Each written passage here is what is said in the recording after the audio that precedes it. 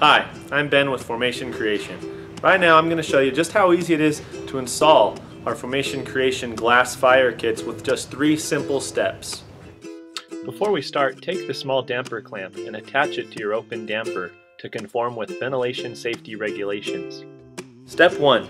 You need to connect your HD burner to the gas outlet located in your firebox. To do this, find your connector and remove the 2 brass 90s from the aluminum tube.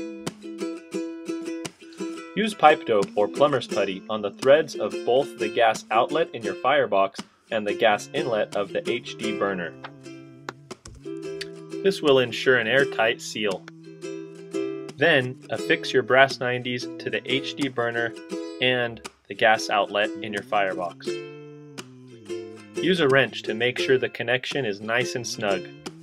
Next, bend your aluminum connector to your desired U shape. Be careful not to kink the tube by overbending in one spot. Both male fittings on the brass 90s should be pointing the same direction.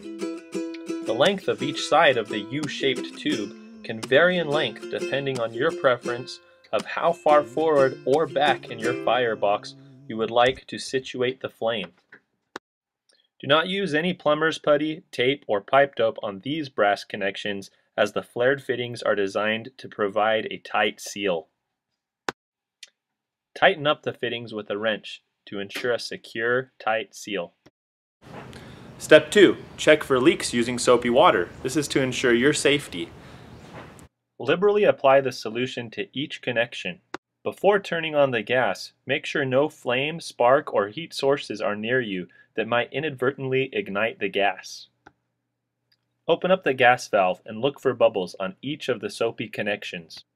After checking, immediately turn the gas back off to minimize gas leakage.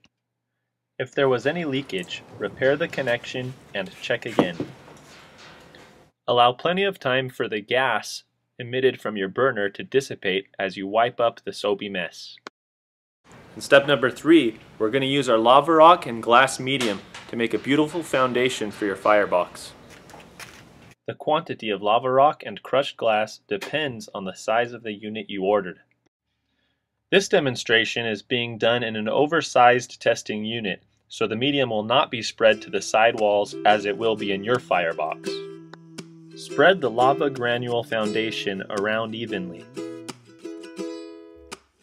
The burner cradle should extend about 1/2 inch above the surface of the lava rock to leave room for the glass covering layer. Level out the surface and cover components like the aluminum connector. Fill the HD burner with lava rock. Fill partially if you want to top it off with glass, or fill completely to leave an exposed line of lava rock.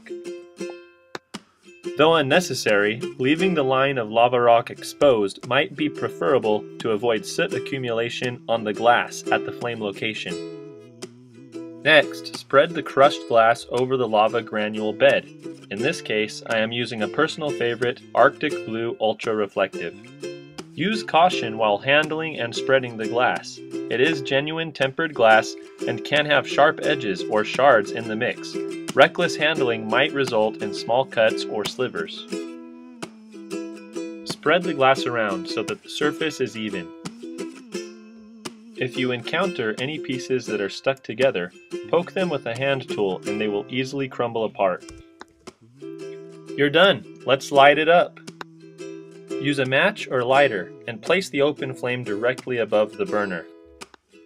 Slowly open the gas valve, allowing a few seconds for the air to leave the gas line. You can adjust the valve to your desired flame height. Congratulations! This new addition to your home will bring warmth and stunning beauty to your everyday life.